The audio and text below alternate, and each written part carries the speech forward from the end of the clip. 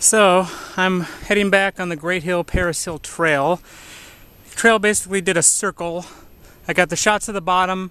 There was no great view of Fort Bay, but I did see the road. The original road that was built on this island was built from Fort Bay into the bottom.